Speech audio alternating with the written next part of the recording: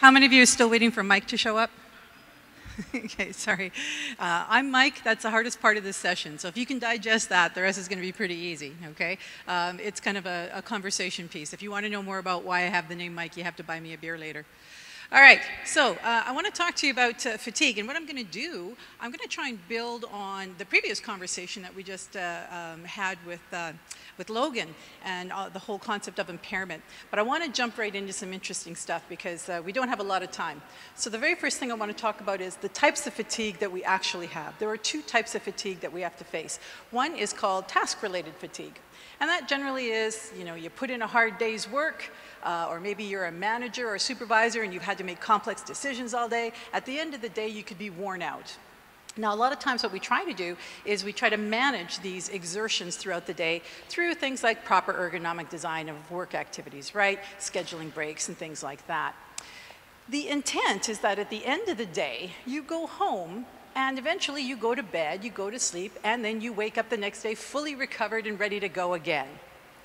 When you don't wake up the next day fully recovered and ready to go again, now you're suffering from sleep-related fatigue. All right, do you have a fatigue problem? And here I'm talking about organizationally. Let's talk about some of the causes of it. First off, work schedule.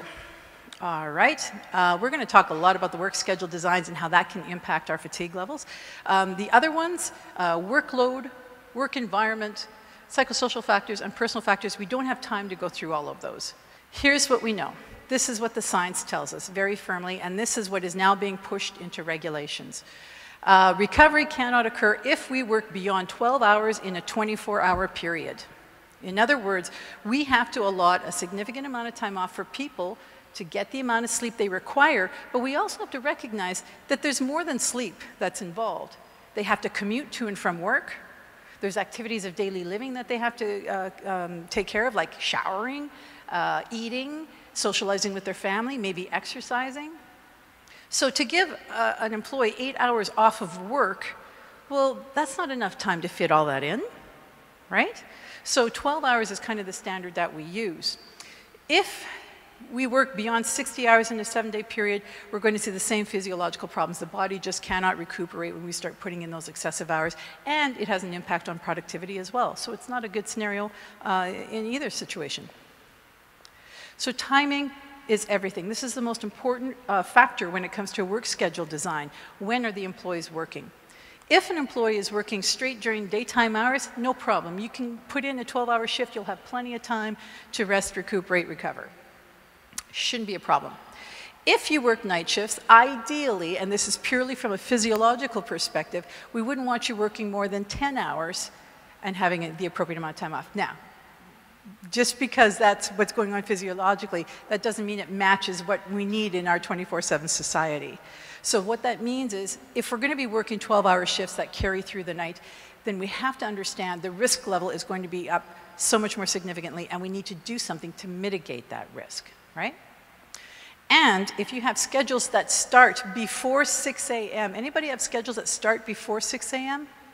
Okay, so here's the thing. A lot of people think that if we have them start at 5 a.m. or earlier, no big deal. They just have to back up their sleep, right? They just go to bed earlier. Well, unfortunately, our body isn't designed to just go to bed earlier. We actually have a wake maintenance zone, which means it's very difficult for the majority of us to ever fall asleep between 8 and 10 at night. So if we're making them come in at 5 a.m. or earlier, well, they've got to get up at what, 4 a.m. to get there? Okay? So now we're waking them up in the heart of when they should be asleep, their best optimal time for getting sleep. And they can't just go to bed earlier because their body won't fall asleep. So they're actually compressing their sleep. So it's a double whammy. Okay? Again, it's not to say you can't work these shifts. You can, but understand the risk attached to them, and let's see how we can have some discussions about mitigating the risk associated with these activities now, especially if they're safety-sensitive jobs. So in terms of duty time thresholds, if we work more than 7 consecutive mixed shifts, so that means day, afternoon, evening, doesn't matter, 7 shifts in a row, you're going to be seeing some significant risk. If you work more than 3 consecutive night shifts, or if you work 5 consecutive early shifts, that's when risk will start to really raise its ugly head. Okay? So these are the general guidelines that are coming out of the science and that are being pushed towards regulations. And I know right now that the commercial vehicle laws are really being evaluated at this point, and I've been asked to confer on some of this stuff, and I've been working with other industries in a similar capacity looking at how do we bring these into the regulations. I want to ask a general question. Let's say you're a supervisor, and you have an employee that you see on break, and he's sitting there, he's rubbing his eyes, he's moving really slow, he's yawning, and you know he has 4 more hours left on shift in a safety-sensitive position.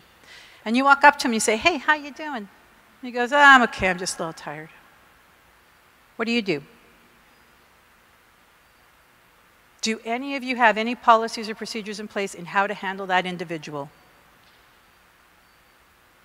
Because guess what? Those people are showing up at your worksite all the time.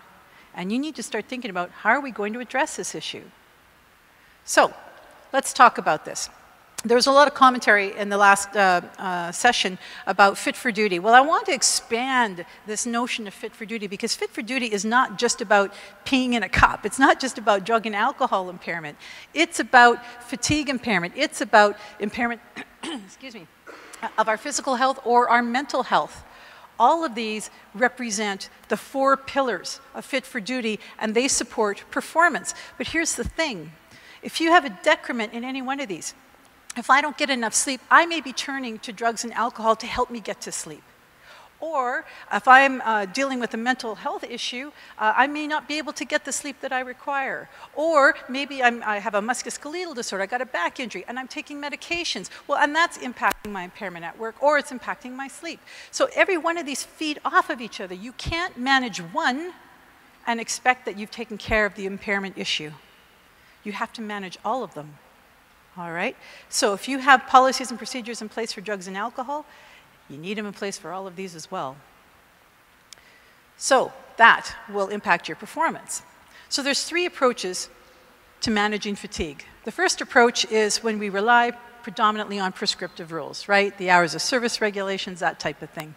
These have been around for a long time. Unfortunately, there are some downsides to it. In fact, they're not in line with fatigue science, which is why so many of the regulatory agencies are now looking at updating their hours of service regulations. We know that fatigue is simply too complex to solve with just a bunch of rules. In fact, there is no rule that will cover for all contingencies within an organization. And every organization has its own unique operational properties to it. So prescriptive rules are not the answer. Are they necessary? Absolutely. We need a baseline. We need to make sure that we're not crossing certain thresholds. But what is understood now is that prescriptive rules alone are not the answer. We need to support the prescriptive rules by having a fatigue risk management system in place. This is the strategic approach. Now, this is different from a fatigue management program. I'll talk about that in a minute. A strategic approach, this is the supportive framework that is going to be the foundation for all of your tactical approaches to managing fatigue. So it's how are we going to manage the situation? And the focus is on long-term success. It's called the continuous improvement approach. The management system is going to clearly identify the purpose of your program, how it's going to be run, who's going to be in control of it, how are we going to measure success, how are we going to make sure that it remains viable. And it's going to look for flaws in the system. In other words, we're not stopping at human error. We're going to dig a little deeper and find out, are there flaws in our system that are creating some of these issues we're facing?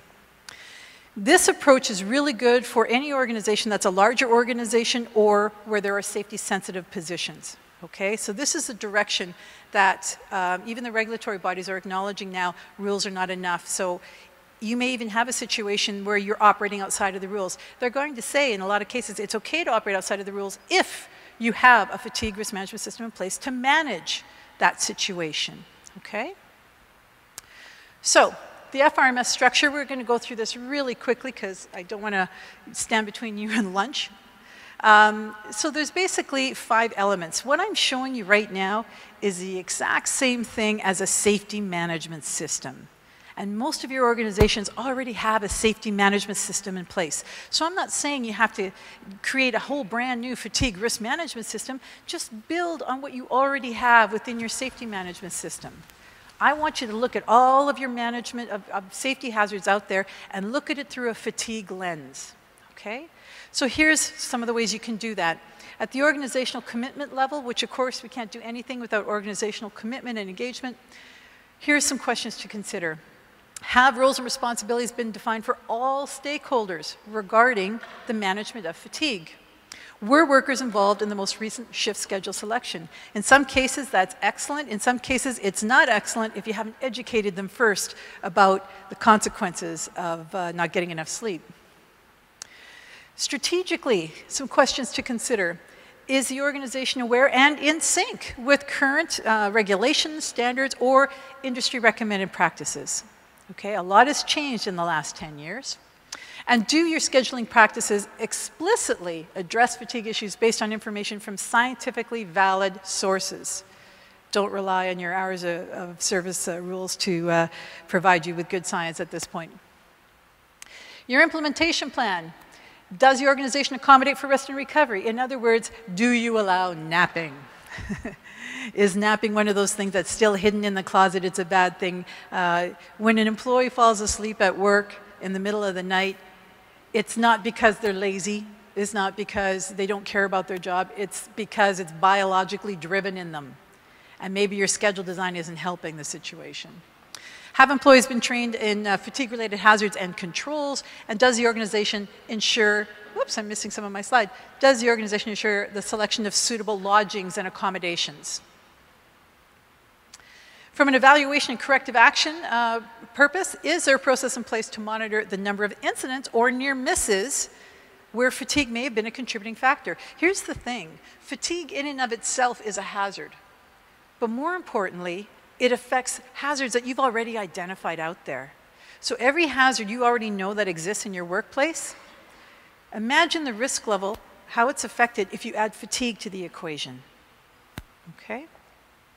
Have procedures been developed for supervisors?